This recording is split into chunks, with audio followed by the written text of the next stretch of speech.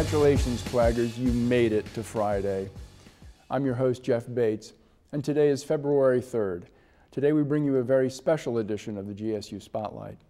As you may or may not know, I'm currently director and curator of the Nathan Manilow Sculpture Park here at GSU. Well, we're having a very special event for all who are interested in expanding their artistic horizons. Beginning on February 9th, we'll be having docent orientation sessions. As a docent, you'll be trained to guide visitors through our very own sculpture park, host programs and receptions, and act as park ambassadors. You don't need to be an expert in contemporary art. You just need to be open, energetic, and have a positive attitude. So what are you waiting for?